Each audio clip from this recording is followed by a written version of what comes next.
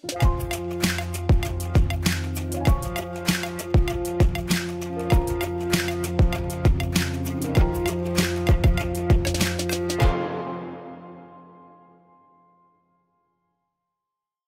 day, everyone. Welcome, and thank you for joining today's special edition of Teneo Insights. I'm Kevin Kajiwara. Early Sunday morning, 14th of April, Iran launched its widely telegraphed strike on Israel in retaliation for the 1st of April Israeli strike in Damascus, Syria, in which a number of Iranian military officers were killed, senior officers. While the Iranian attack was unprecedented in its scale, and it was the first time Iran had targeted Israel proper from Iran itself, Israel and the US-led allies thwarted almost the entire complement of drones and missiles that were fired. As a result, markets today are calm this morning. But here with me today to discuss the attack, what it means, and where we're headed is Dennis Ross, one of America's most experienced diplomats and negotiators in the Middle East, serving in senior positions in the George H.W. Bush, Bill Clinton, and Barack Obama administrations. Today, he is the William Davidson Distinguished Fellow at the Washington Institute for Near East Policy, and he is a senior advisor at our strategic partner firm, WestExec Advisors. So Dennis, thanks for joining me today on short notice, and thank you again for all of your efforts with us over the course of this news-breaking weekend. But maybe we can just start here by stepping back for a moment and getting your assessment of, we've all seen the news and have the basic fact pattern of what happened over the course of the weekend, but your take on that and what it means, and then we'll unpack that and talk about where we go from here. So let's sort of frame this in terms of why did it happen, what happened, and as you said, where we go from here. Why did it happen? Iran decided it was going to change the rules of the game with Israel. And what I mean by that is you made a reference in your introduction to the fact that the Israelis on April 1st took out in a residential building next to the consulate in Damascus 7 senior officers in the Revolutionary Guard Quds Force. The Hassan Madani, that's how the Israelis refer to the general, the most senior general who was taken out, is a guy who was fundamentally responsible for not only being the main interface with Hezbollah and Hassan Nasrallah, meaning all the arms and everything that goes there, coordinating what they do in terms of their strikes across the Israeli border, which are geographically contained, but still ongoing. Key to organizing and facilitating all the weaponry for the proxy militias in Syria and Iraq, and the spearhead behind a massive effort to bring arms into the West Bank. So the Israelis saw this as a target of opportunity. This is a guy who was probably the most important Revolutionary Guards leader, other than Qasem Soleimani, who was killed in January 2020 by the Trump administration. So they said, okay, this is a guy who we're going to take him out of operation. This will disrupt what Iran can do. And then the purpose is we're going to show that they can't be organizing all these attacks against us with a kind of impunity. Their officers who are involved, they'll pay the price. Iran basically said, you do this from now on, you're going to trigger direct attacks from us and not just from our proxies. And it's clear now, Israel, the next time they look at a target like this, they're going to have to think about, is the payoff from killing this guy enough to justify the risk we may be running with the Iranians? So the Iranians are trying to change the rules of the game. In fact, you actually had the head of the Iranian military say that. We're trying, literally, explicitly, we're changing the rules of the game.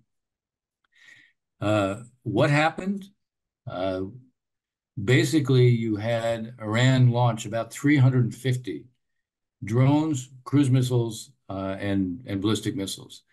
Every single one of the cruise missiles and the drones was intercepted before it got to Israel. Israel did the vast majority, but I should say, well, they did 2/3. We and others, principally us, but others, and it even included the Jordanians, we took out 1/3. We intercepted 1/3 of what was sent of the cruise missiles and the drones. There were between 110 and 120 ballistic missiles that the Iranians fired, primarily but not exclusively at the south. They were going after two air bases that the Israelis have in the Negev. And as if they were trying to say, okay, we're going to affect your ability to launch air attacks against us by going after these two air bases. There was very minimal damage. One C-130 was slightly damaged. A bunch of holes were dug. The bases never stopped operating throughout this period. The damage that was inflicted has already been repaired. There was one 7-year-old Bedouin little girl who has been seriously injured, is in the hospital, hit by shrapnel that was not from the Iranian missiles, but was hit by an Iron Dome, the remnants of an Iron Dome that intercepted it.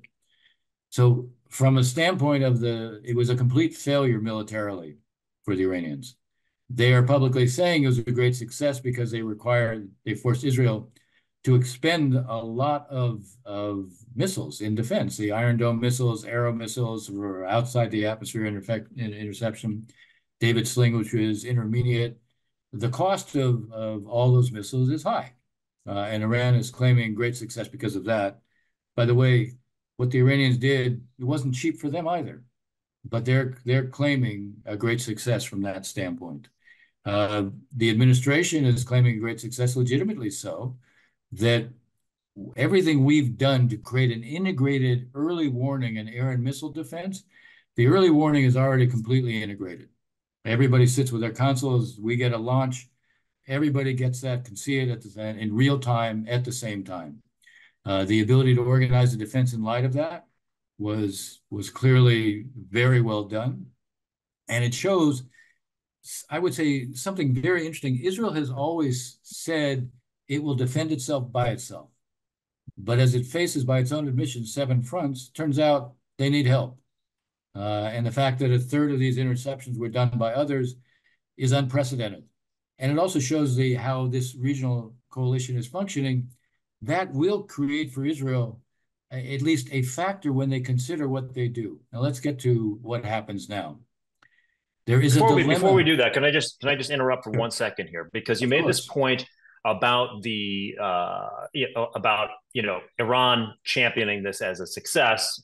Nonetheless, Israel and the United States and others mitigated it overwhelmingly. So, what in the end do you think Iran actually accomplished in the bigger picture beyond crossing that taboo of actually striking Israel from Iran? And does that make it easier to do so going forward? Going back to what you said at the very beginning, they have now changed the rules of the game to make Israel consider how high of a price they're willing to endure to take out a target of opportunity, as they did on the 1st of April. I think that's the one thing that they achieved. They didn't achieve anything else. By the way, before their own proxies, they responded and said, "See, we're tough."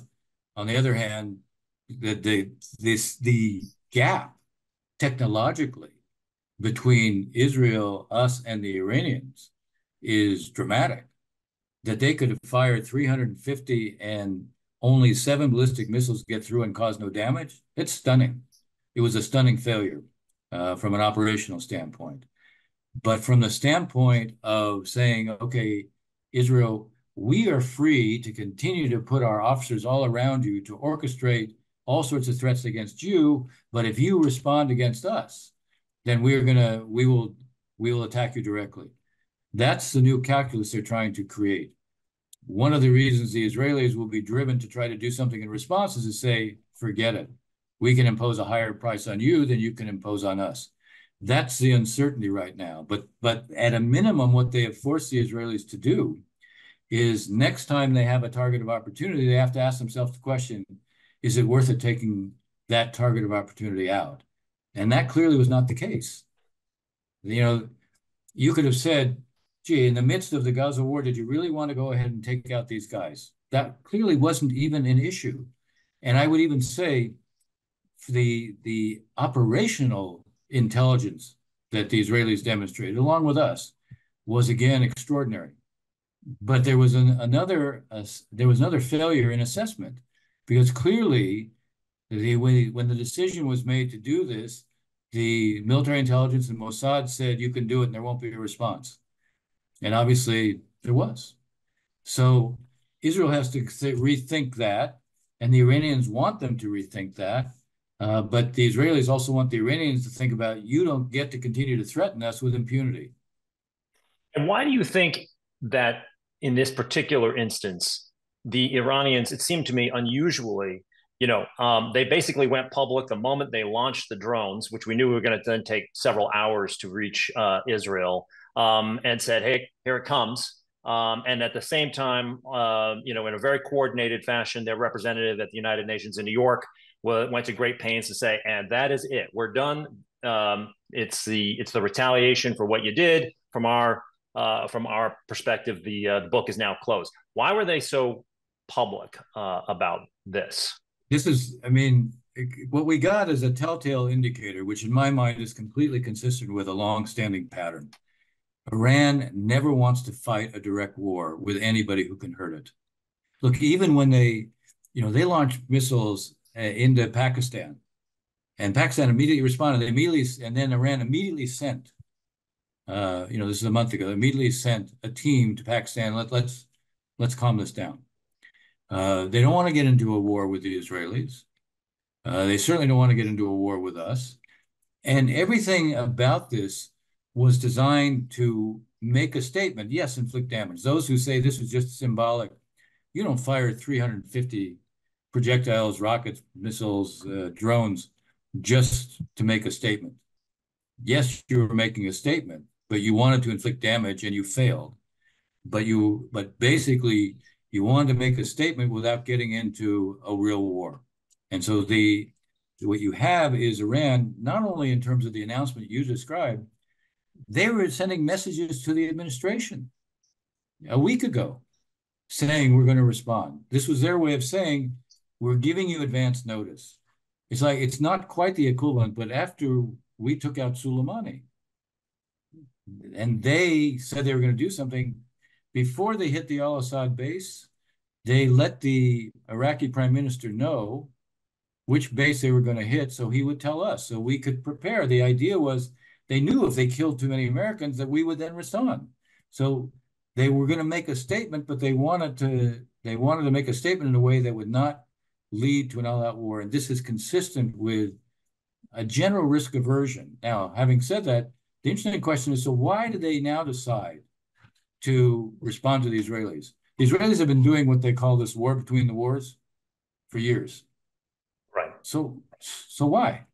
Why now? And the only thing I can think of is that 3 weeks before they had lost another officer. And I think they decided, okay, it's time for us to send a message to the Israelis. You don't get to go after our officers with impunity. So here we have both sides basically saying, you can't act against us with impunity. The problem is, I don't see any indication that the Iranians are going to stop doing what they've been doing with all of their proxies. So this is kind of a Gordian knot that's not so easy to undo. So I think for our audience's sake, it's fair to say that you are probably the American diplomat who spent more time face to face with Benjamin Netanyahu than almost anybody else. Talk about Bibi's calculus now, and the imperatives for Israel in terms of how they respond to this now game-changing decision by Iran. Even the way you present the question is already begins to highlight the dilemma. Here's a game-changing decision by Iran. Can Israel live with Iran having made a game-changing decision? That will be one of the most important imperatives that is being discussed, and it's going to be one of the motivators for the Israelis to do something. But look at the pressures that Bibi faces right now. I call them a set of strategic pressures that lead in one direction, a set of political pressures that lead in a different direction. The strategic imperative is you now know you really can't do this by yourself. Israel has taken great pride, but it's also been part of their persona, their identity. We defend ourselves by ourselves, and suddenly, guess what? No, you don't.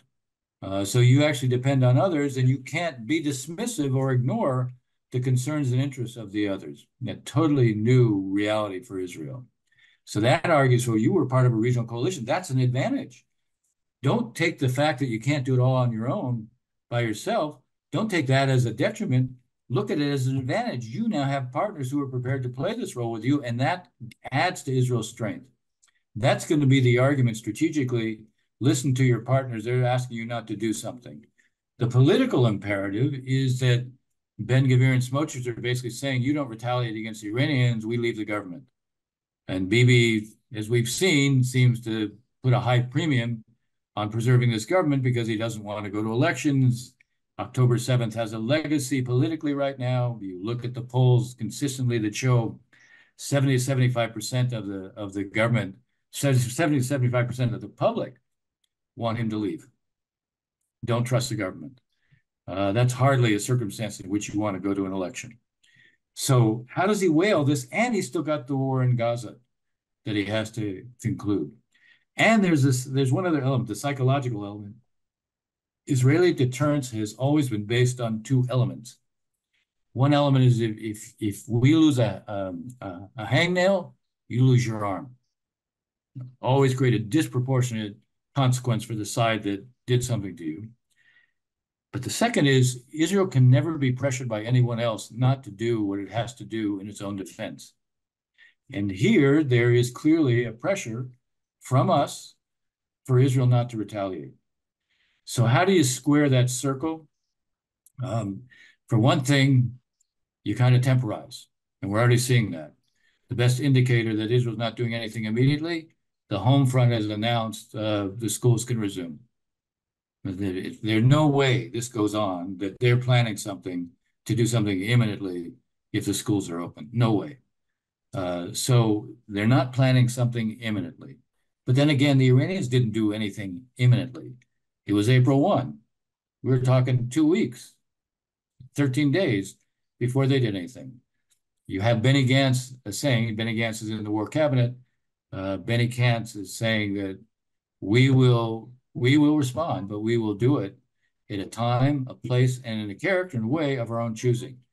Well, that could be 3 months. It may not be overt and direct. And that's what I would put my finger on. Now, do I know what they're going to do? I do not know what they're going to do. If I were in their shoes, I would be thinking about a major cyber attack. What do they need to be able to do from their own standpoint? They need to show the Iranian leadership, you did something, you tried to change the rules of the game. We can impose on you in a way that you will not like, and that will raise the cost to you. Don't think you can change the rules in a way that we will live with or that you will find acceptable even from your own standpoint. So Israel could do a massive cyber attack. It's not, and they can say, okay, the Iranians will try to do it in kind. The Iranians are trying on a cyber basis almost every day to do things in Israel. But what Israel can do here, there's a real asymmetry of power as well. They can shut down a lot of Iran. They can shut down most of Tehran. So maybe they do something along those lines. Maybe they wait a while and then they do something covertly against one of the military bases that was responsible for launching the cruise missiles or the drones. So they have options other than an overt military retaliation against the bases. They're not going to respond against urban areas, but they will go after if they have a military target, the military target is going to be one of the military bases that was somehow responsible for this. I don't see them going after the nuclear program.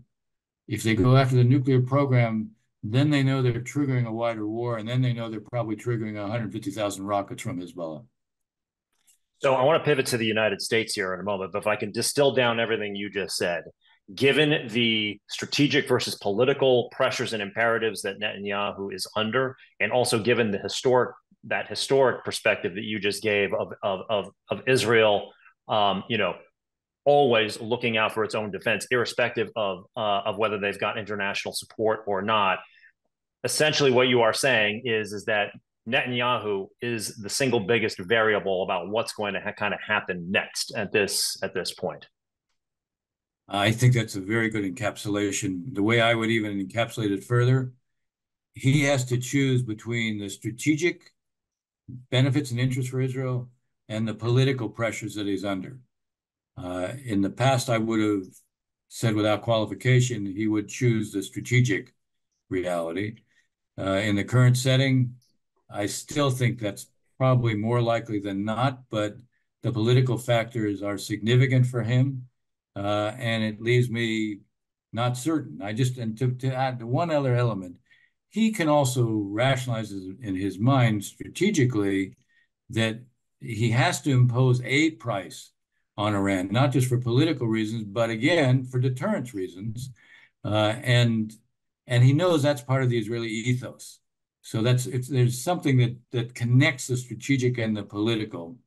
So it makes it, I think it's not at all clear what they're going to do, but I do think he's under very different kinds of pressures within in both directions.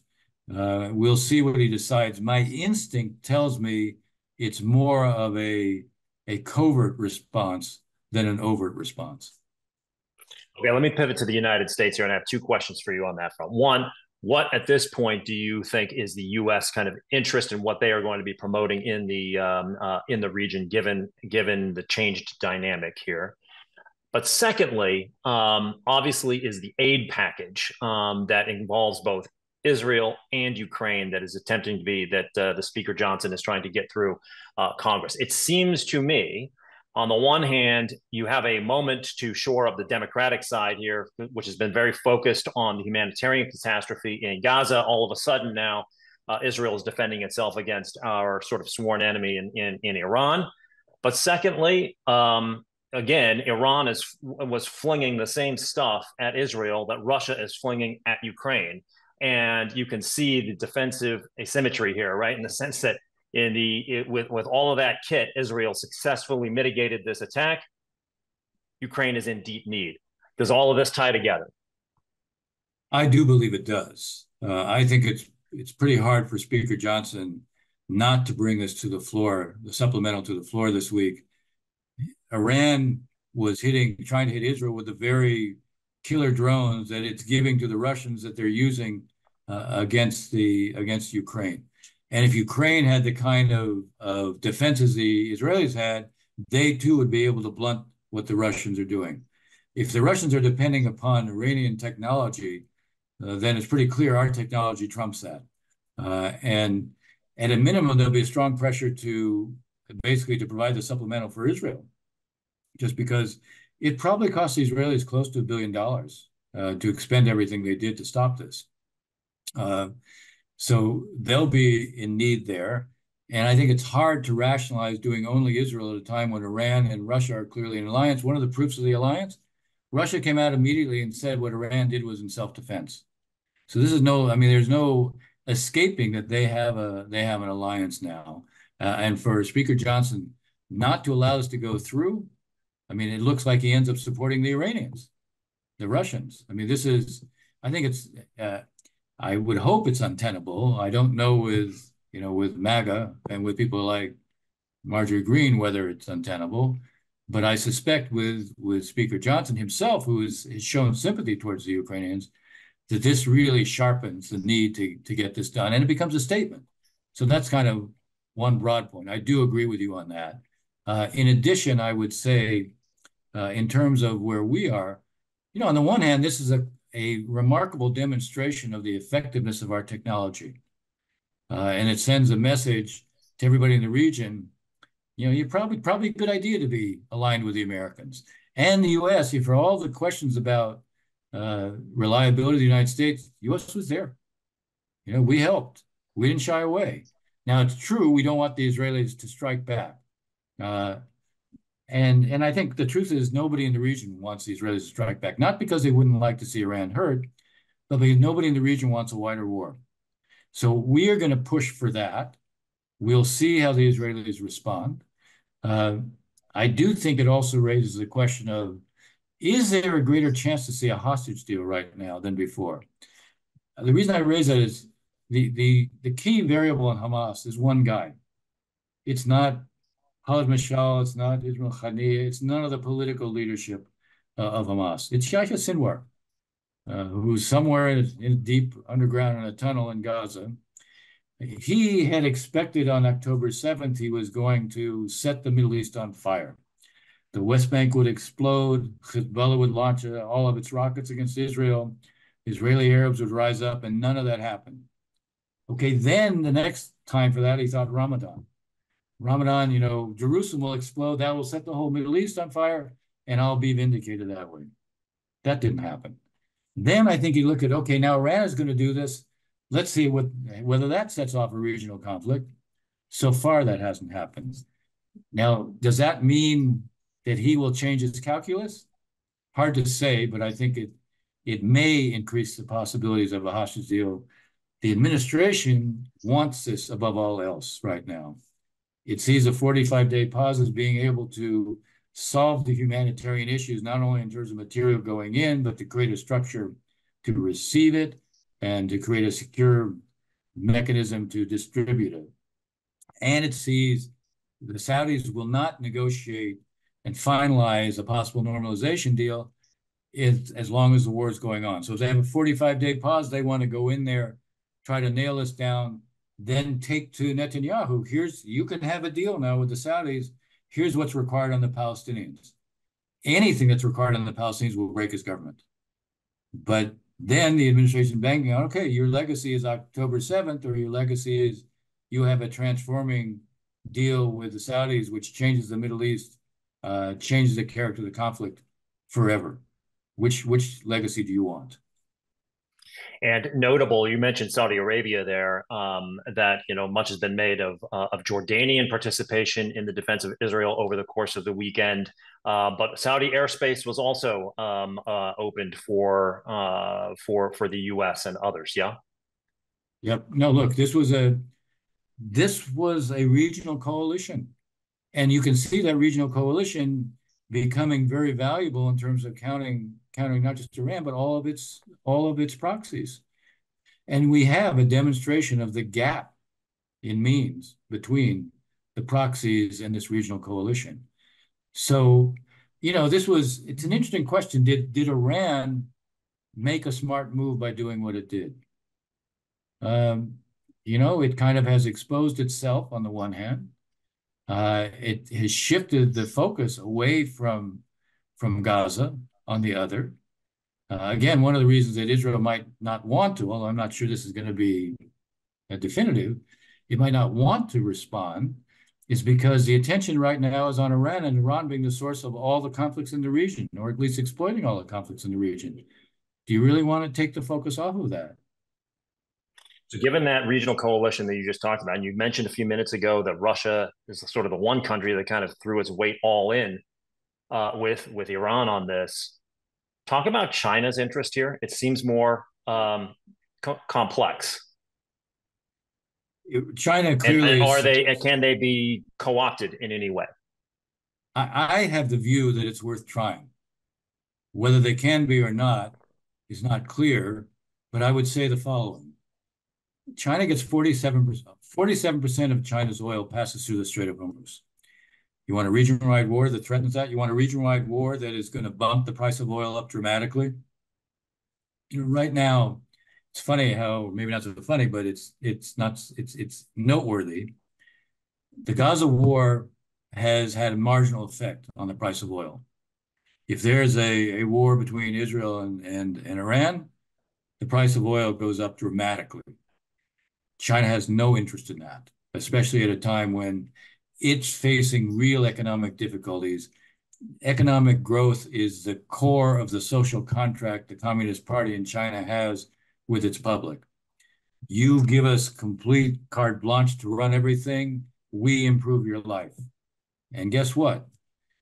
Given the collapse of the real estate market, given the demographic problems that they have, given the fact that they're still shackling the private sector, which has been the engine of growth there, the Xi's need for political control is costing them in a big way economically. They have no easy way out of the current economic process. And the current economic problems, the last thing they need is the price of oil to go up dramatically at a time when they're the world's biggest importer of oil.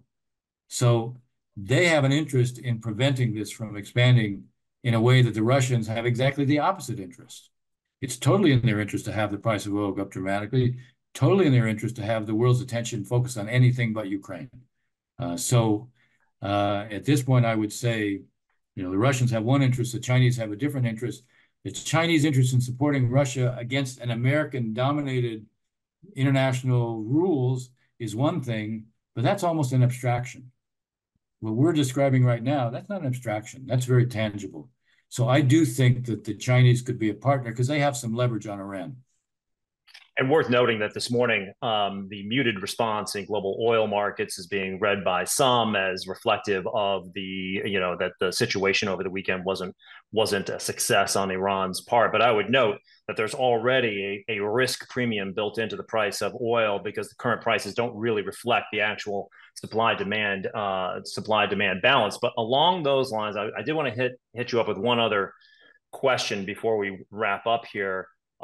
Because before this unfolded over the course of the weekend, the other dramatic event occurred at the end of last week with regards to the commandeering of a ship coming out of the UAE, beneficially owned by an Israeli billionaire that was about to or had just traversed the Strait of Hormuz, coming out of the Persian Gulf and heading toward the Sea of Oman.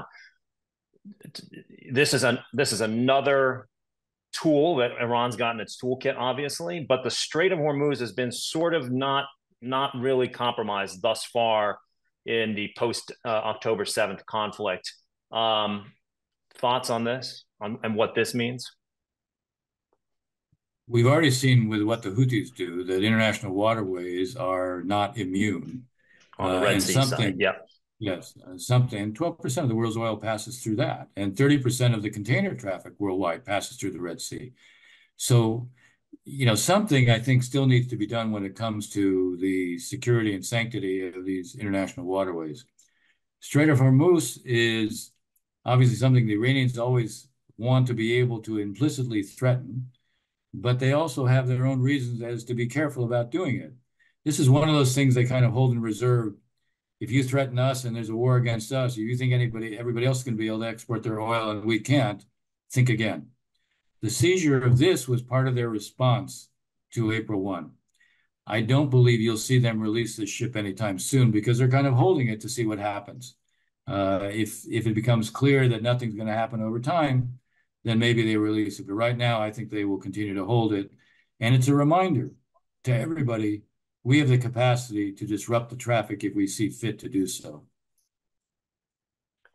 I want to ask one last question. I kind of get the sense a lot of corporate America and many market participants obviously have got a lot of concerns, a lot going on in the world, a lot going on in the domestic U.S. political scene, U.S. economic scene, et cetera. They got a lot of things to consider. And to a certain degree, since October 7th, there's been an ability to kind of compartmentalize the conflict in the region. Most company or a lot of companies that don't have direct exposure, for instance, and even those with employees in, say, the UAE and other Gulf states, were able to kind of compartmentalize this. And then all of a sudden, it came rushing back over the course of this weekend. In your view, is corporate America being a little bit complacent here, or I guess put another way, when you think about all of the variables that are out there going forward that you've been talking about and some that we haven't even covered in today's conversation, are you, as a longtime experienced diplomat in the region, concerned that some of these things can still very much blow up in a significant manner that even those not directly exposed would have to consider? Well, we know how interconnected the world is. We see it when you disrupt supply lines. It affects everyone. So yes, I am uneasy about quite a few things. It isn't to say I could easily see this current imbroglio. I could easily see it being contained, that Israel chooses not to respond immediately, and when it chooses to respond, it does so in the shadows. We've seen what was a shadow war between Israel and Iran taken out of the shadows. The Israelis could put it back into the shadows by the way they respond, and this could be contained for now. The problem is the Iranian nuclear program is going ahead. Nothing will be done this year because we're in an election year. next year, whomever is president is going to have to deal with it. And that has all sorts of implications about what could happen, number one. Number two, let's assume that supplemental does pass this week. That will put Ukraine in a different position, enable far more capable to defend itself, raise the cost to the Russians. If you're the Russians, is there a lot more that Putin can do? Maybe there's not much more he can do. They haven't exactly shown the strength of their military. But if there's more he could do before this begins to reflect itself on the battlefield, he has an incentive to do a lot more, a lot sooner. What implications is that? Does he decide to try to disrupt for the first time supply lines into Ukraine? He's never done that. One of the striking things is no Russian attacks against any NATO member that is facilitating the movement of equipment into Ukraine. Does he try to do that? These are questions. Maybe the answers will tend in the right direction, meaning they'll tend towards greater calm than not. But when you do contingency planning, you do it not on the basis of likelihood, you'll do it on the basis of severity of consequence. So I look at those two things. What about China? Does China decide to do something more on Taiwan? Right now, my guess is probably not. There are those who say the more the economic difficulties, the greater the incentive to do something against Taiwan, to decide, okay, we're going to resolve the issue of unification once and for all. Here again, I think probably not, but it depends on the pressures that each of these leaders are under. And when leaders are under pressures, you can't always count on them making the most rational decision, or at least the decision that we would think would be the most rational. From their standpoint, they can define it as being, yeah, this is what my needs require. So yeah, these are just a small sample of that obviously concern me, not to mention our election. There are implications for the whole American alliance system if Donald Trump is elected. Forget the implications here, there are implications internationally. Now, I can also see someone like Trump going to Putin and sacrificing Ukraine. I can see that. There's all sorts of, these are a lot of unknowns right now. For me, they raise the sense of risk and uncertainty. They can all turn out okay, but they can all take on a life of their own as well. So given that, let me just land the plane with this. Given everything that you just talked about in terms of U.S. interests, what is commanding the time of both the current occupant of the White House and potentially the next globally, and with regards to domestic U.S. politics as well. But to just focus back in for one last moment on the Middle Eastern region, how does the current situation sort of stand? You've been active in the region for 40 plus years, and anybody who watches any documentaries on the region will see you sitting there with everybody from Netanyahu to Arafat and everybody else. How complicated, how uncertain is the situation in the region today in the historic context of your career?